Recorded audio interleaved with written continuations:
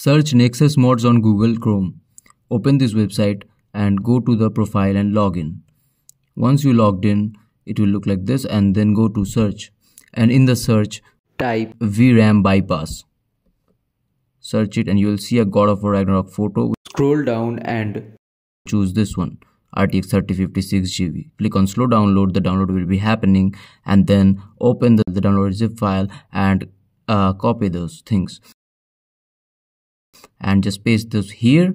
Copy those two things right now, and now right click on the games icon, click on open file location, and in here you have to paste those files.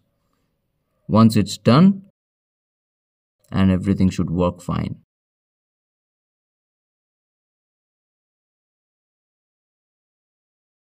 As you can see, the game is running absolutely fine and you will have no issues. Share this video with your friends.